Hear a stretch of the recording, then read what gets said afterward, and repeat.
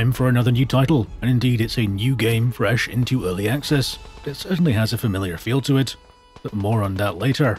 Welcome to Beyond the Wire. As you can see from the footage, Beyond the Wire is a FPS game set in the slightly unusual world of the World War I timeframe, but it's also published by Off-World Industries, who have Squad and Post Scriptum in their stable. So in this relatively sparsely explored timeframe and setting, let's ask, Beyond the Wire, is it worth playing? And just before we get into the video, in my normal full disclosure way, I want to say that the makers of the game gave me access via Steam for the purposes of making videos, just like this one.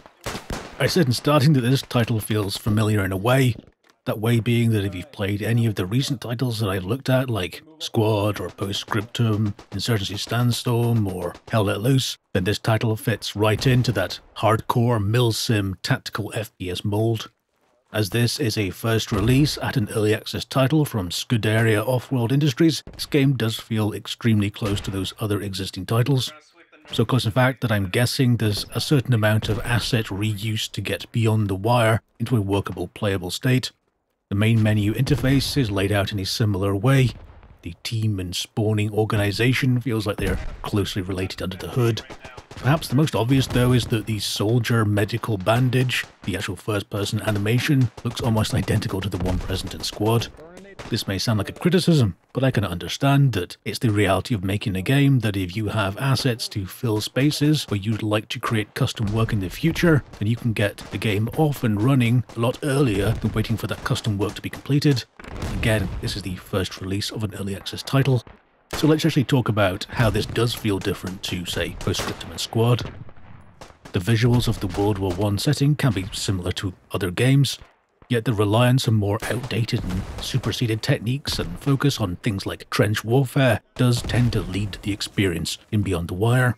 There's a simplicity about the nature of the battles in Beyond the Wire that I found to be almost refreshing. After that 360-degree battle of Squad with helicopters and large expansive maps, the more linear nature of this World War I title feels like it has a character of its own. Again, using words like linear these days might lead you to think that this is being construed as criticism, but I don't mean it that way at all. It isn't just that this game is in early access and this is the first major content release. There have actually been a number of hotfixes already too. But also it's the nature of the period that means that the design seems to want to try and create confrontations that ape that history.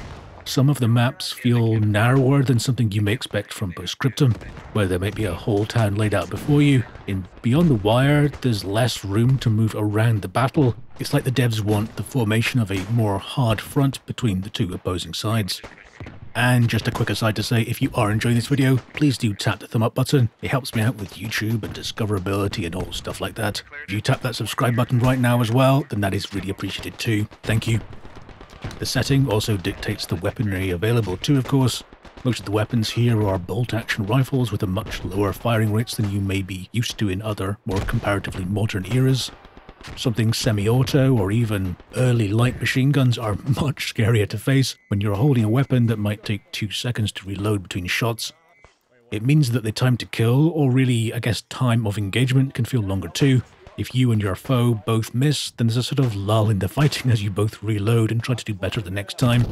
It meant that the initial flick shot accuracy is of even more value than it normally is. Most engagements weren't just a hose of bullets. If someone reacted with more accuracy than you did, then okay, you know how much skill they just managed to deploy quickly. As someone a bit older, who was never overly blessed in the aiming department, I thought that I might find that focus on single moments of high-skill aiming to be more frustrating, but in actual fact, I enjoyed the different cadence that it gave fights. The lack of easy available suppression also helped give the fights more feeling of space somehow, compared to other titles in the genre. I'd really like to know the developers' feelings on this as well. As far as I know, there isn't a roadmap currently. As we've seen, other more mainstream World War I titles like Battlefield 1 have quite a lot of semi-automatic and fully automatic weapons for something set in that time period. I'd imagine the team at Redstone Interactive, the developers of Beyond the Wire, will want something pretty historically accurate. However, that does ask questions about how to balance if one side just has more effective weaponry.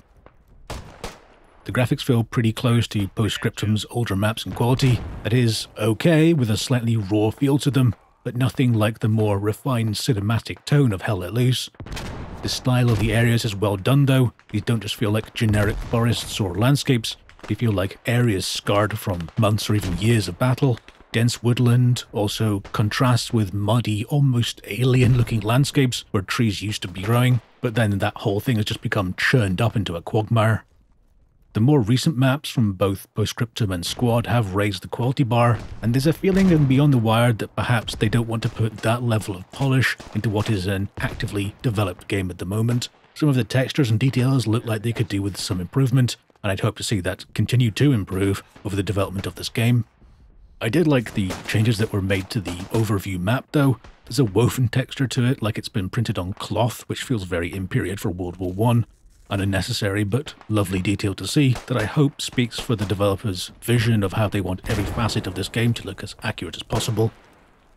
If you're wondering, yes, Beyond the Wire does feature some of the terrific audio design that makes its sibling titles so well loved. The wide dynamic range of sound is here again. The quiet moments of footfall or grass is overwhelmed by rifle fire and explosions, exactly the way you would want it to be. There's drama and impact from loud things happening, which of course makes the quiet moments feel all the more tension-filled. Communicating with teammates can become almost impossible during artillery, as it demands the attention of anyone nearby. This disorientation isn't an annoyance though, it's something that you learn to enjoy as it pulls you into the experience like other games can only dream of. Like Post Scriptum and Squad, I'd recommend some good quality hi-fi headphones to experience the game at its best. A small complaint on the audio side before we move on, it's a bit of a niche thing, but you can't currently pick the audio input for your in-game mic like you can in Squad. It means people with slightly odd audio setups like me can't use their mics in-game. It's not a big deal for most people, it's the kind of thing that I would hope would be added later in early access. As player numbers go, it peaked around 3k concurrents, and most days sees a peak of around 500 players online at the same time. Anecdotally, I've never really had a problem finding full servers, and these are 100-man 50 versus 50 spots as well. There's always a couple of busy clan servers. I'd say that was okay for a fairly low-key launch. If we compare it to something like Verdun, also a hardcore World War I game that's been around since 2015, saw an all-time peak of around 4,500 and daily peaks of around 300 concurrent players at the moment, and it's cheaper as well. So, is it worth playing? For the gameplay we have at the moment, there's a lot to like about Beyond the Wire. There's a feeling of World War I really influencing the style of the gameplay. It feels more bare bones compared to other titles that have been on the early access path for longer. Clearly this is the first open release, but the different path that it has from those other games in the tactical FPS genre is nice to see, even at this early stage. The people I found playing the game seem to have experience of those other titles in the genre, often already having experience in squad leading, which helps enormously, not just in terms of being effective and winning the game, but much more importantly, in terms of player enjoyment. Like Hell Let Loose and other similar in-style titles, the enjoyment of this is often directly proportional to the quality of your teammates. As I phrased it before, the experience lives and dies on teamwork and coordination. If you don't have any, it can be a quite frustrating time. I was happy to see so many people with skills from other games also try out a game set in World War I. If I'm honest, this isn't a time period that I know as much about. I didn't think it was, for want of a better word, as popular as titles set in World War II. I should talk about price here as well. The launch price is £27.79 in the UK, so putting it at a whisker under $35 in the US. The game has 3 maps currently and a number of factions and weapons, but this clearly isn't the end state for this game. This is a first release, so the current price does feel a bit on the high side. I know that tactical FPSs set in World War I are a fairly niche thing, but if you look at Steam's top sellers, things like, say, Hades, now a full release, are almost a third less, and even existing more developed titles from off-world industries like Post Scriptum are in fact cheaper. I've said before that you should buy titles for what they give you now rather than on promises of what's to come. Or, if you are feeling speculative, then realize that it is just that. You're essentially betting that this will come good, like a Kickstarter or other crowdfunded project. I'm hoping that Beyond the Wire will grow into a game that feels cheap at this price, but I would like to have seen a discount at launch so that more people might have felt inclined to feeling more speculative about joining the game on its path along the early access road. I hope with updates and releases that this game blooms and shows its full potential. What we have now is a very enjoyable starting step, and I'm definitely keeping my eye on Beyond the Wire as it progresses.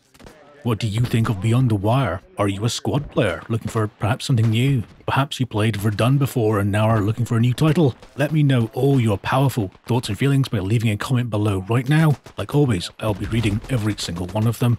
If you did enjoy this video, please do tap the subscribe button along with the thumb up. And if you choose to share this video on Reddit or Facebook or Twitter or wherever, then an extra special thank you. It really does help me out massively. Thanks so much for watching. I'll see you next time. Take care. Right around the corner, man. On the right. Sorry, data.